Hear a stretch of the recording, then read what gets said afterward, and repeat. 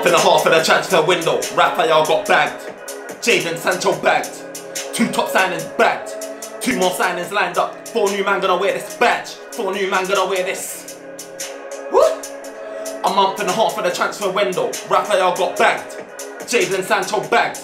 2 top signings bagged. 2 more signings lined up. 4 new man gonna wear this badge. 4 new man gonna wear this. Woo!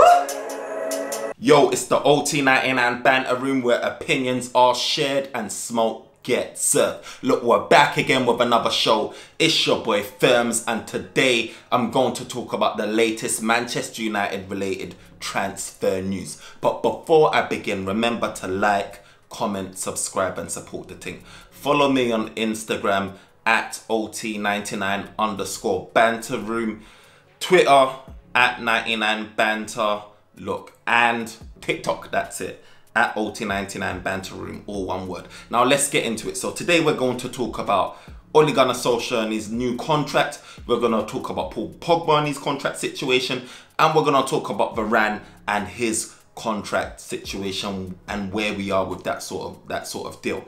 But let's get into it. So look, for me personally, I like the transfer window. I like the transfer news. I know it's long-winded for some, especially with what happened with the Sancho situation, but with Manchester United and me and the transfer window, I've always been excited about it. And the reason why is because since Sir Alex Ferguson left, we haven't been winning any trophies, anything significant that will keep Manchester United fans sort of happy. I feel that transfer window is all I could look to. You know, one thing we've always had is a bit of money to spend, and I know Manchester United went through their phase where they didn't even know what model they were trying to do in terms of the transfer window. It was up, down, left, right. I remember when we did the Galacticos model, and you know, we had Woodward beating his chest, gloating about how much money we've got in the transfer kitty. And you know, I remember, you know, we was doing the Galacticos thing, and we went on to sort of purchase guys like Falcao, or we went on to purchase guys like Di Maria, and it never quite worked out. And I knew that model, you know, in hindsight, didn't really work out for us. But at the minute, at that moment, I was really excited, thinking, wow, like Di Maria, what's he gonna do for us? At that time, Falcao, before, you know, when we got him, I thought, you know, this is a top striker. Never worked out. But it was exciting. And obviously we find ourselves here, fast forward, you know, we're in a position where we're being linked with guys like Varane, and, you know, Fingers and all of those stuff. It's great to hear, but still at the same time, it's like, you know, we're trying to keep it, you know, Premier League proven as well, which is fair. English as well at times, you know. I think we was linked with that Newcastle lad, and I didn't really like. There's some names that I wasn't really feeling too much. But overall, I feel like Ole Gunnar Solskjaer, you know, the guys that he's been linked with is guys that I can really see, you know. It's names that is exciting, basically, put it like that. And with Maguire, with all the stick he's got, he's still one of the, I would say, top 10 centre-backs out there. Aaron Wan-Bissaka is still a quality right back, you know. He's a good acquisition. Donny van de Beek, you know, for me, from what I've seen in Ajax, he's really good. But obviously he's not getting an opportunity at Manchester United. But so I'm always excited anyway with the transfer news. I'm always excited, and as you can see, I'm sure Manchester United fans are excited, you know. And I always had the feeling that, you know, this season with the transfer window was going to be big because of what the Glazers did with the whole ESL thing. I always feel like they're going to try and make it up to the fans and do something big in the window, and I feel like they're finally sort of taking advantage of the COVID sort of market. I was expecting that last season, but this season, hopefully, fingers crossed, we get, you know, another deal over the line next week. But we're taking advantage of it, you know. We're utilizing our finances, our resources in our correct way. And, you know, Woodward's obviously still clearly heavily involved in these discussions and these transfer deals.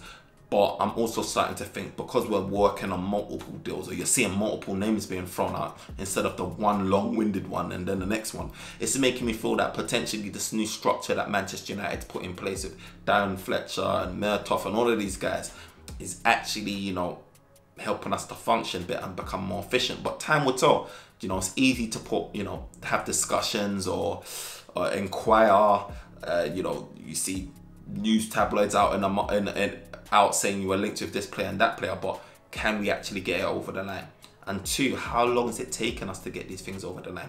We don't want to be in a situation where we're doing pre-season or starting the season, sorry, and then these guys ain't over the line. We want guys early as possible, get them in pre-season, get them, you know, comfortable, familiar with the surroundings, you know, the training complex and all of that stuff. It just helps, you know, it helps, it really does. But ideally, you know, you want them in for the first game, which is Leeds, all settled, all discussing, knowing each other, do you know what I mean? It helps. So, you know, the verdict's still out on that, but it always is something that I'm here for. I'm excited. I know, like I said earlier, people don't like it. Some people do, some people don't. Me, I love it, and I'm here to bring you all the smoke. So let's get started with Ole Gunnar Solskjaer. So Ole Gunnar Solskjaer got a new contract to Sky Sports, you know, came out recently, last week, and said that Ole Gunnar Solskjaer's got a new contract to 2024 with an option to extend that contract by a year to 2025. Now, many people would be like, you know, Ole Gunnar Solskjaer, we know he's split the fan base. People are like, you know, upset about it, and people are like, you know, he deserves it. I'll tell you my opinion in a minute, but the one thing I'm not really worried about is the fact that he's got a new contract. Because for me, I know that if Ole Gunnar Solskjaer is someone that's not performing, especially if he's been back this season, which is looking like he is going to be getting back, I don't think Manchester United is going to stick around if he's not, like, if he's doing really bad. Like, if he qualifies for Champions League, maybe lifts a trophy, he's going to remain. Do you know what I mean? If he is finishing like 5th outside of Champions League, it's risky. It really is risky, and we see what happens to Van Gaal and all of these guys, Mourinho. It is risky. I feel like your name, I mean, you saw it even last season when Pochettino was available and the talks started happening. Ole Gunnar Solskjaer always seems to find his feet when the pressure gets hot, and then he goes on a nice little run and gets himself out of the trouble. But I feel like that's what's really been saving him. And I don't think there's any contract that's going to stop Manchester United from thinking, you know what, if they feel like it's really that bad that they won't. So I don't think it will stop them from thinking, okay, we need to terminate this contract and bring someone else in. Who that person will be, I don't know, you know, but I don't think that should be something that, you know, everyone's worried about, thinking, oh no, we're tied to Ole Gunnar Solskjaer to 2025. But my personal views on Ole Gunnar Solskjaer is this. So let me read what he said first about his appointment after his sort of contract announcement. So Ole Gunnar Solskjaer says, everyone knows the feeling I have for this club, and I am delighted to have signed this new contract.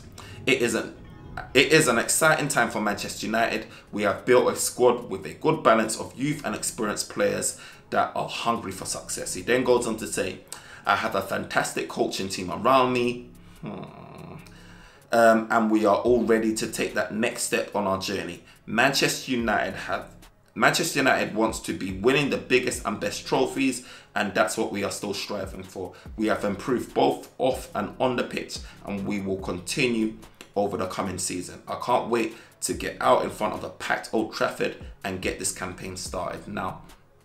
I'm happy that Ole Gunnar Solskjaer is excited, raring to go.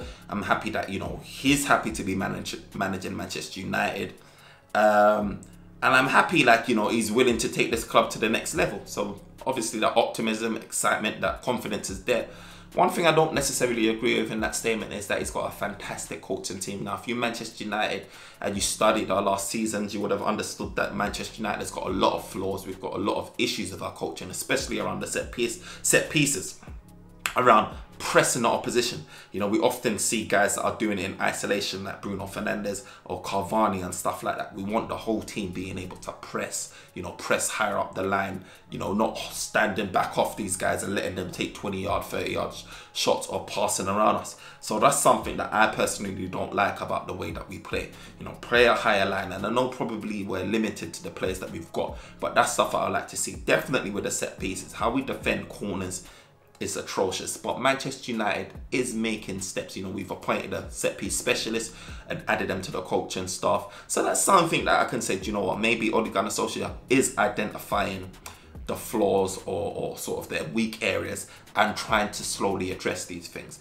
And I hope that we can just be addressing it, addressing it more. There's things again around the positioning of our DMs, for example. There's no reason why we can't have either Scott McTominay and Fred sitting, shielding the line like you would see Declan Rice doing it for England or West Ham. It seems like they're not natural DMs, but I feel like you should just be able to maintain that discipline to just, shield the back four, allow Pogba to be able to do his thing.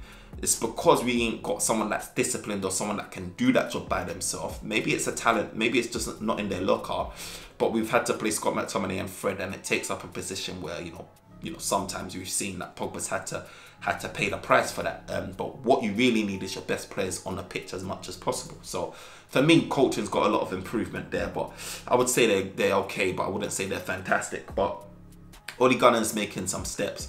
And for me, I would say, obviously we got to 4 semi-finals with Ole Gunnar Solskjaer, but Ole Gunnar Solskjaer got to these finals, and there's a lot of managers that wasn't getting to these semi-final stages. Ole Gunnar Solskjaer was. To lose 4 semi-finals was terrible, heartbreaking. And a final, obviously, now with Europa League. Again, Ole made progress to get to the finals, to step up from the previous season where it was just semi-finals. But again, he fumbled the bag. But I think it'll be a bit harsh to say he doesn't deserve it. Whether you want him to be there is another story. Whether you think Ole Gunnar Solskjaer can lift the trophy, any trophy significant with Manchester United is another story. But to say he doesn't deserve it is one that I'll say is a bit too harsh, because at the end of the day, he finished third in his first season, second season, finished second. And I think there was some clip going around, a little snapshot I saw on my WhatsApp, since he joined in sort of 2018, is racked up like the third highest points. I think it was like City, maybe Liverpool or something, then Manchester United, something along those lines.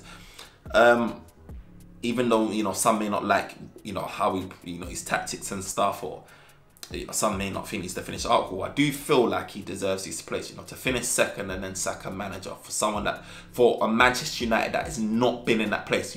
I can understand if you were a PSG, or if you were, and even them, they didn't sack Pochettino for finishing second. If you were Bayern Munich, Real Madrid or Barca type teams, I could understand it. But Manchester United since Fergie has been rocky. We've been finishing, when is it, like 6th, 7th place, whatever it is. Manchester United's not in a place where we can say, oh, we finished second, let's sack this manager.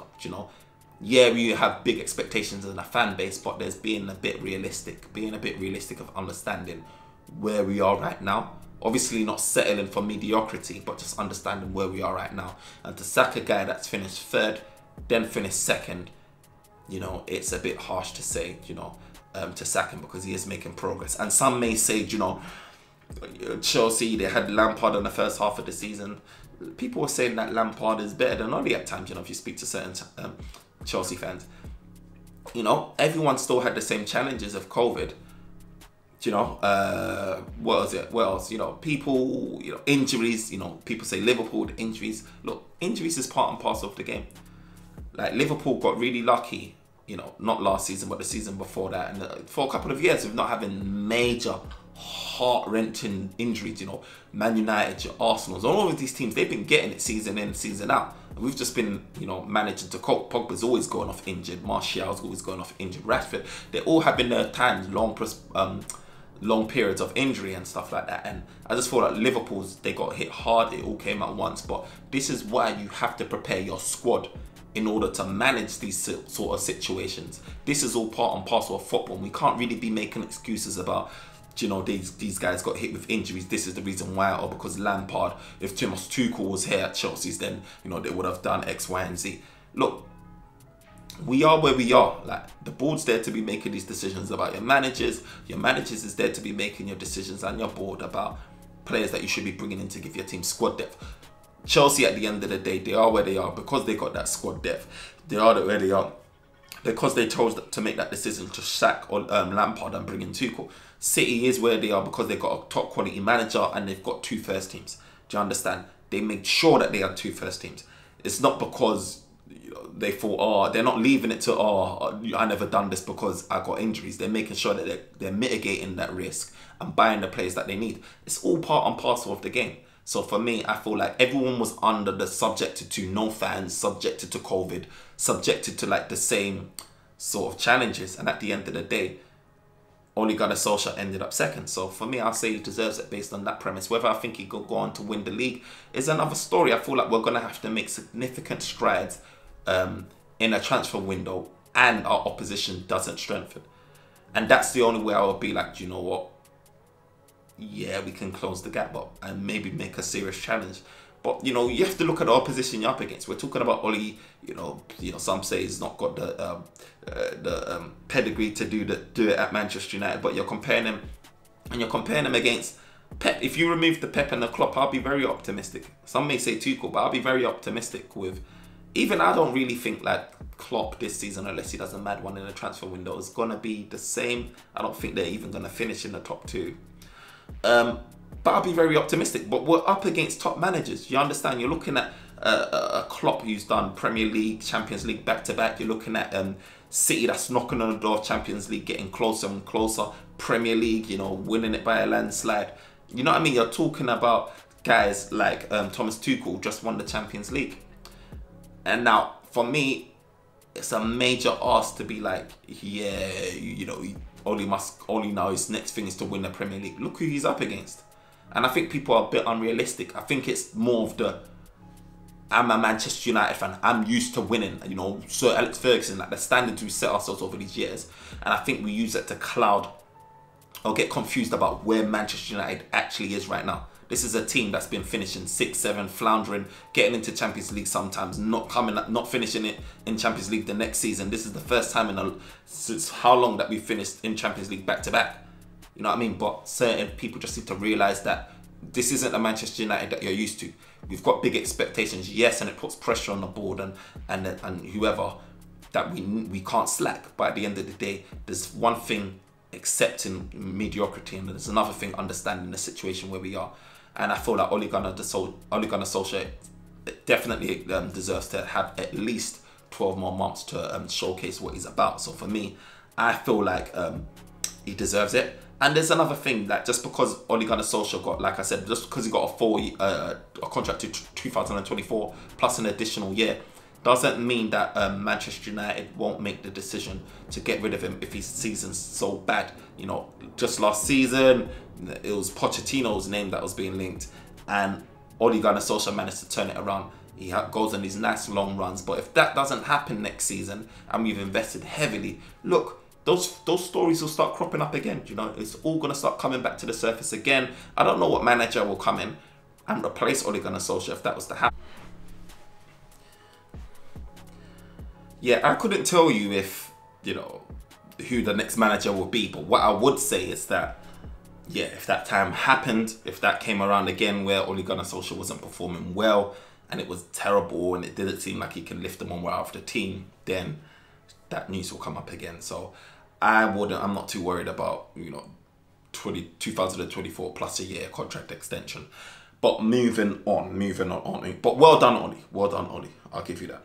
Moving on though, let's move on. So obviously the next pressing news, the big news is, I'll move on to Paul Pogba actually before I get onto Varane. So Paul Pogba, so we've heard news come out since I've been sort of live about Paul Pogba and his situation. So we've heard news saying, that Paul Pogba is moving closer to, he's considering the idea of joining PSG, and sort of he's in contract negotiations, Riola and sort of the club with PSG and things along those lines to facilitate that move. We've also heard news that's came out, I think, last week, maybe from the Mirror or so, saying that, Manchester United, either the Mirror or the Sun, one of the two, saying that, Pogba rejected a 350k contract offer from Manchester United. Again, I don't know the truth behind that. For me, I feel like we're still negotiating. We've heard it in the news recently. Fabrizio's reaffirmed it. We've heard it again from Ole Gunnar Solskjaer's mouth to say, that his dialogue with Pogba has always been sort of fine, and Pogba's looking forward to the new season. That's all he's actually heard. He's not heard about Pogba wanting to move. So for me, you know, he's looking forward to the new season. What else is it saying? So, and there's a potential possibility that Pogba may stay longer at Manchester United as well. So he's probably, I don't know if he's hinting there, and maybe that, you know, contract discussions are going in some sort of positive direction or whatever. I have no idea. But what I do feel is that Pogba is going to be with us next season. I do not feel like he's going to be moving to PSG personally. Although there's a chance, I just don't see it. I don't see Pogba going to PSG now. When I've sat down and ponder it, I just thought, you know, probably he's not going to go there, you know.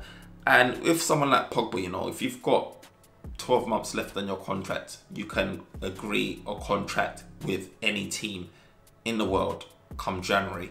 Why would you want to rush the decision if your heart isn't fully in it? Like, if you're not fully made up your mind, you can equally, this is the best scenario, you can equally wait to see what Manchester United does in the transfer window, for one. Test the waters, stay with Manchester United come January, sign a contract then, or sign a contract with a new club then, and walk for free. See how Manchester United is progressing in this season that we're saying, okay, we've got all this ambition and stuff like that, we want to win titles. He can wait it out and wait until the end of his contract and then decide, okay, you know, I've assessed it. Manchester United's done extremely well. I'm happy with the direction that they're going in. They're actually challenging for a title, like realistically, lifted a trophy. Let me sign a new contract and commit my last big sort of contract sort of agreement with Manchester United. He can do that. He's got the power to do that. Or he can say, do you know what, I'm going to wait to the end of the season, next season, and say, you know, see where Mbappe goes, for example. If he goes Real Madrid, you know, he can potentially go there as well and say, you know what, I feel like me, you in Real Madrid, big limelight, big stage, we can do stuff. You know, Real Madrid's got a history of winning trophies. And let's not forget, Real Madrid may not have any money at the minute, but you've got guys that Gareth Bale, his contract is expiring in 2022, and he's on big wages. You've got guys that Cruz, Modric and stuff like that.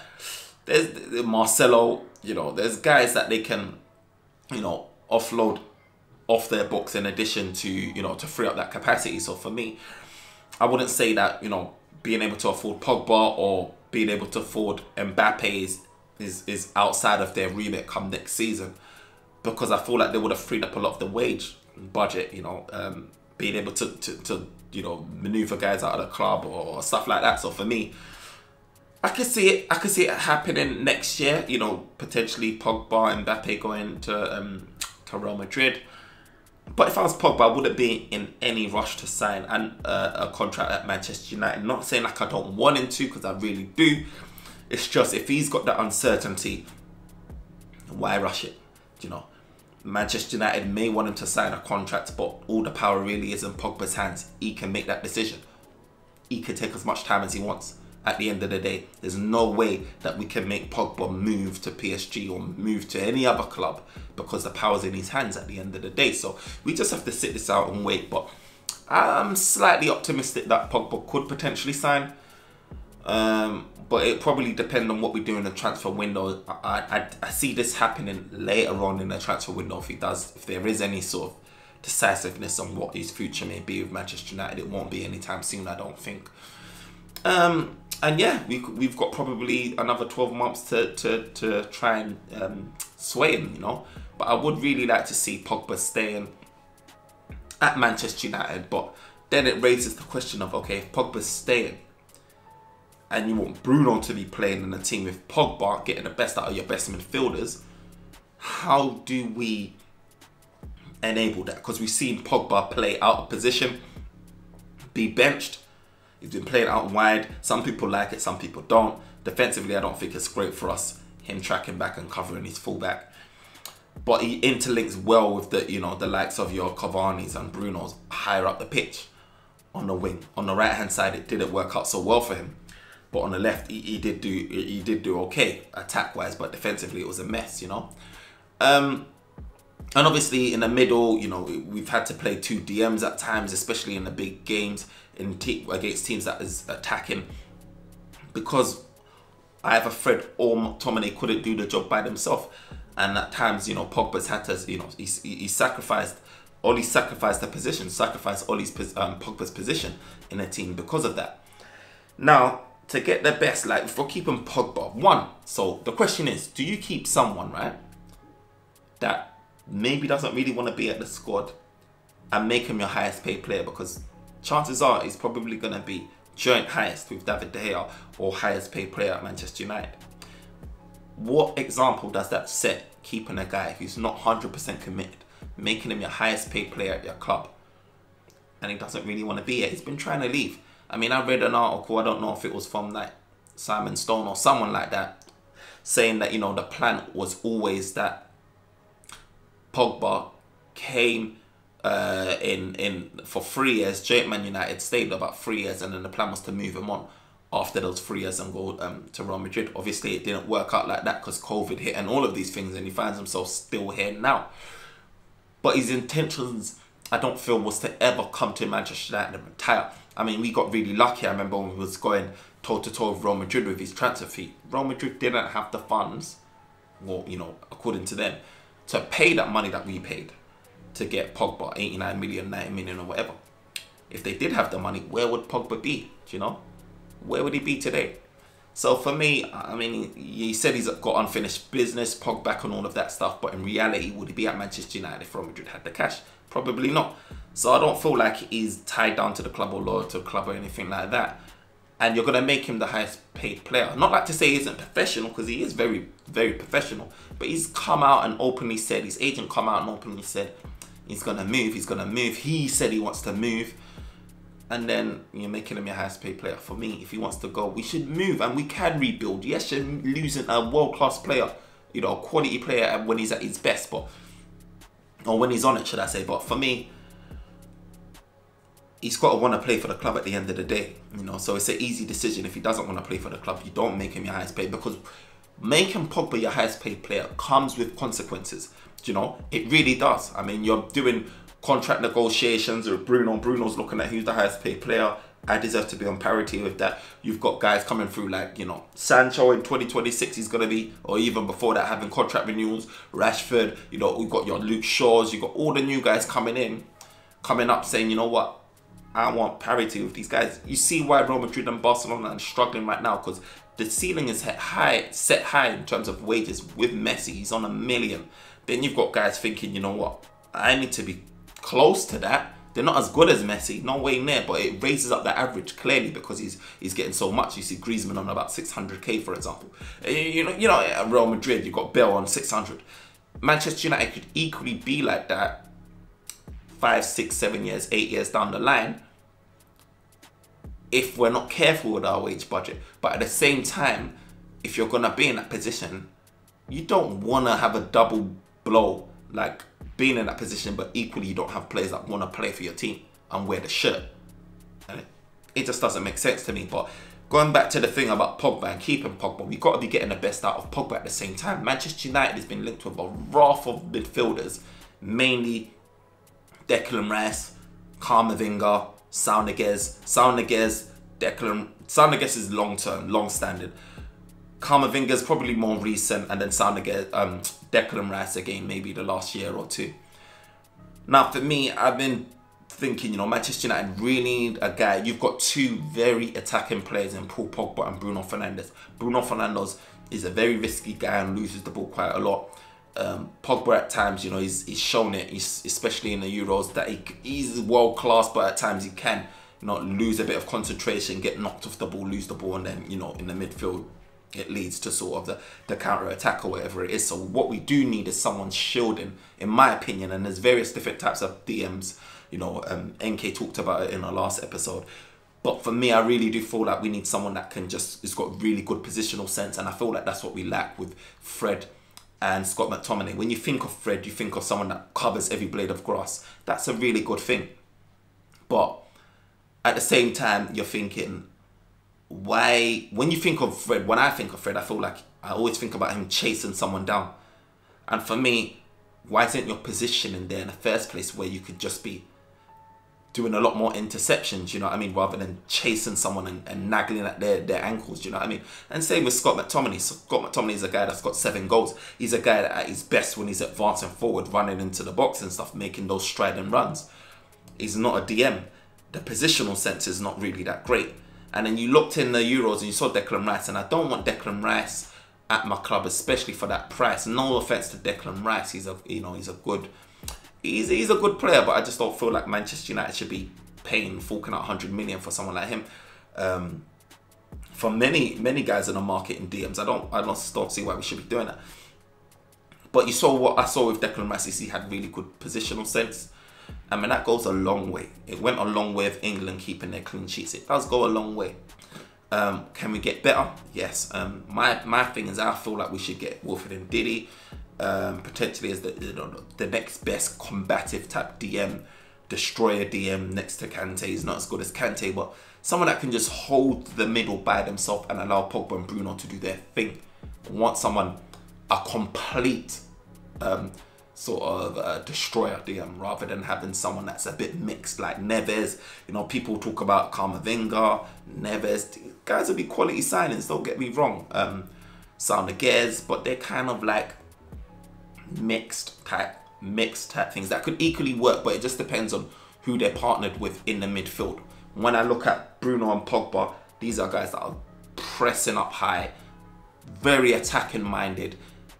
They need to do their thing. Pogba wants to be able to roam. He doesn't really like doing the nitty-gritty defensive stuff. Bruno Fernandes does press, but again, he loses the ball so much and he's very attacking. For me, we need someone sitting in front of those centre-backs doing the sweeper stuff, and that's why I say someone like Wilfred Ndidi. And if we're going to keep Pogba, we need to have that appropriate DM to support him. And we're not linked with Wilfred Ndidi.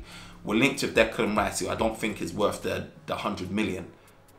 It feels worth maybe 40 million now. I mean 50 million, I'll say okay, but 100 million is just another English tax. Sound I'm not convinced. He didn't really have a good season last season. I think he was injured maybe.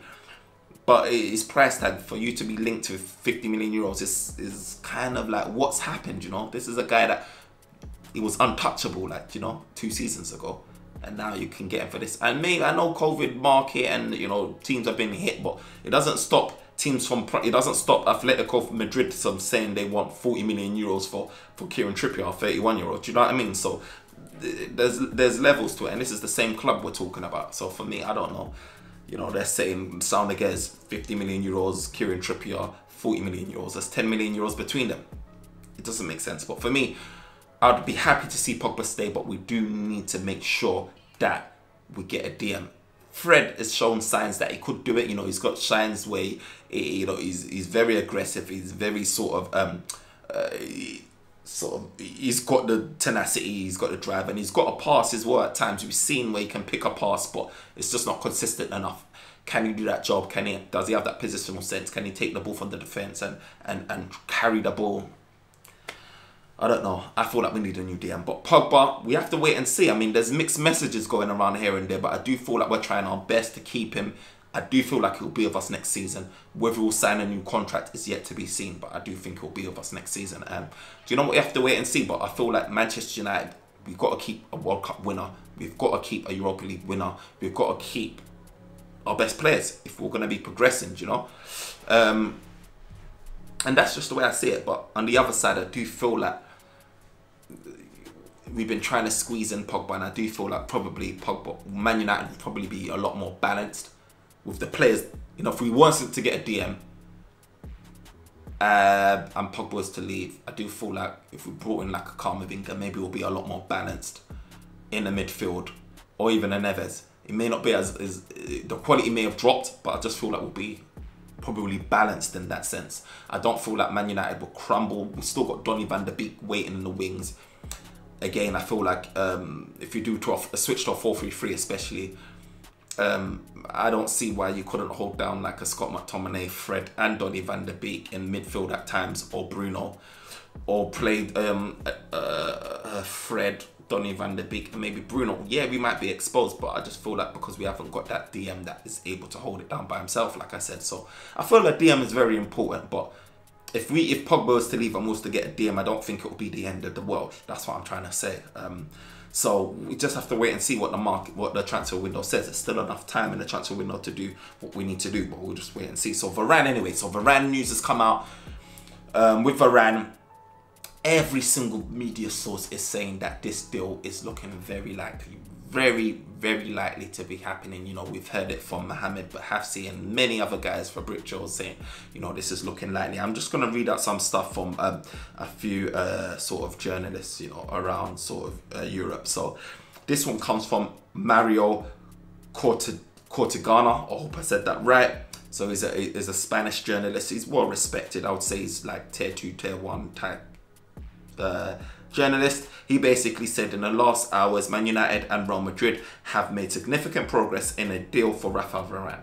There is remarkable optimism between the parties that a deal could be struck. So that's coming from Mario Cortegana. This one is from Mohamed Bahafsi.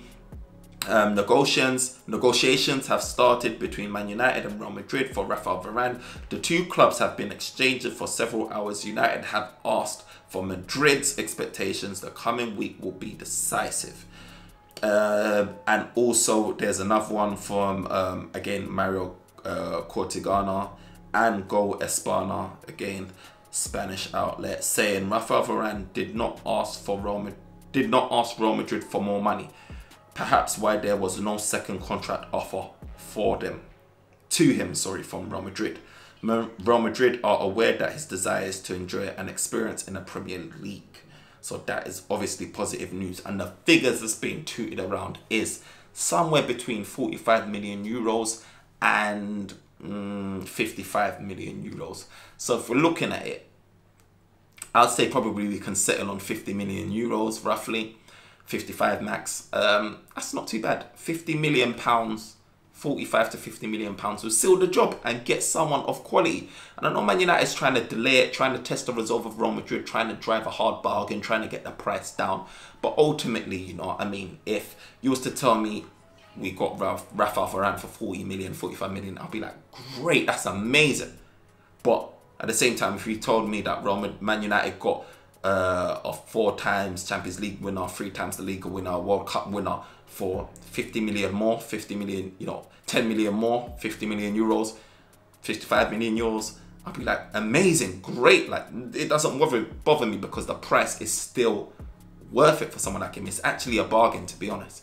So for me, whether it's 45 million, whether it's 55 million, whether it's even 60 million euros, I'm still like, you know what, let's get this deal done. But obviously, you know, we're playing the hard game, trying to save every penny because you could potentially put it to guys deals like Kieran Trippier or whatever, you know. So in a COVID market, $1 million means a lot these days than it would have meant probably a few. It'll always mean a lot, but I mean, it probably has a lot more, holds a lot more value now that we're in this COVID market. So I'm optimistic that we'll get this deal done, and I think there's been a lot of rumors and news, especially from saying that, you know, there's gonna be big progress that's happening. So next week is going to be a decisive week. So we heard Fabrizio say it last week that this week was going to be, you know, potentially a big week, and we saw the unveiling of Jadon Sancho, the number 25 shirt. A lot of people thought it would either be, you know, 7 or 16, for example, but, you know, he got the 25.